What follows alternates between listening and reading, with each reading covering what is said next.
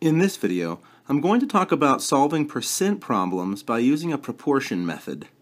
Now, there are many ways to do this, but I'm going to use this idea of ratios equal to each other, which is a proportion.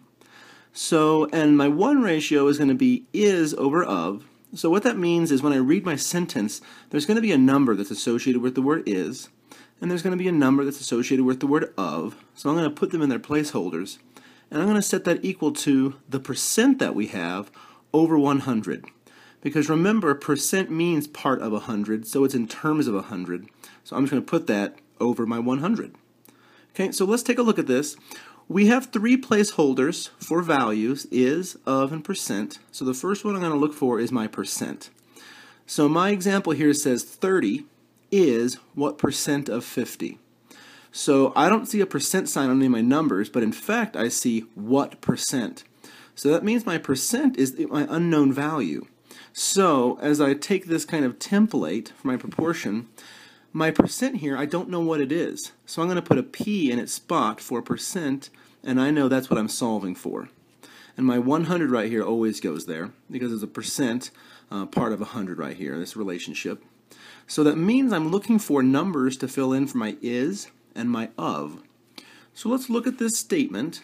30 is, oh, right there's my word is, and 30 is right next to it. Right, so I'm going to put 30 is, so my is going to be 30.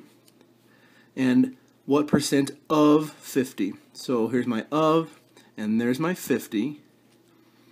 So again, as we're kind of setting this proportion up, we're looking for a number that's is on top and of on bottom, because the idea is 30 is what percent of 50? So we're looking for really 30 out of 50. So I say 30 out of 50, the same way that some percent is out of 100. Now that I have my proportion set up, I can use cross products and set them equal to each other. So beside it here, I'll say 50 times P will be 50P equals 30 times 100. But 30 times 100 just means 30 with a couple more zeros behind there. And in order to solve this now for my percent, I'm going to divide both sides by 50. So my percent now equals 3,000 divided by 50, which will actually be 60. And one last thing I have to do, I know that my P stands for a percent, because that's what I was looking for, what percent? So I need to put a percent symbol behind here. Now I don't need to worry about taking a decimal or a percent or converting something, because this is already over a percent over 100. So it's already parts of 100, so it's already in a percent form. So there's no translation of where does my decimal go, or do I shift it two places over some direction? We're okay just the way we are, because my P is my percent already. And when I solve for P, I got 60 in this case, and I can just put my percent symbol with it. In my second example, I see the question, 75% of 44 is what number? Right, so we're focusing on our proportion method for solving these percent problems. So I have is over of equals some percent over 100. So in the previous example, I said the first thing you want to do is look for your percent and just put that percent in there. So in our case, we have 75%. So I'm going to say 75 over 100. And remember, when we're doing this proportion method, I don't need to worry about changing my percent to a decimal or decimal to percents. I can just use it just the way it is, because it's 75%, but percent means parts of 100. So 75 over 100 is actually what that means. So I can leave it just like this. And it's going to equal my is on top and my of on bottom. Well, when I look at my only other number that I have, 44, it's kind of got an of and an is like right next to both of them. But let's look at this in a larger context. We have of 44 is what number? So as we read this from left to right, the of is going to take this 44, because of is my first word, because we've already dealt with our percent. So of 44, so we know those go together. And then is what number? So is what number? So we're saying that our is our what number. We don't know what that is, so I'll put an in for a number. And then of 44 will go on bottom just like that. So I can solve this using my cross products again.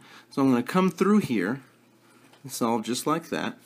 So when I do this, it'll be 100 times n will be 100n equals, and I have 44 times 75. I know that's going to be 3,300.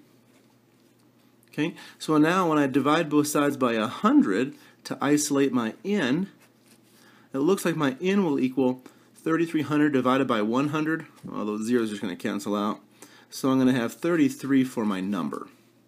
So let's think again for a moment at the first example that I did. I'm going to shuffle back up here. So I used a p for percent because that was my missing value. And down here in this example, I used an n for my missing value. So I would encourage you, if you're missing an is or an of, you know those are just going to be numbers. So I would use n's. But if I'm missing the percent, I would use a p. That way, when I finish and I solve my problem, I have a p right there, and I kind of know that I need to put a percent symbol along with it because that stands for percent. In this third and final example, we have the question, 62 is 124% of what number? Well, I know sometimes when we see these percents that are over 100, we get a little confused.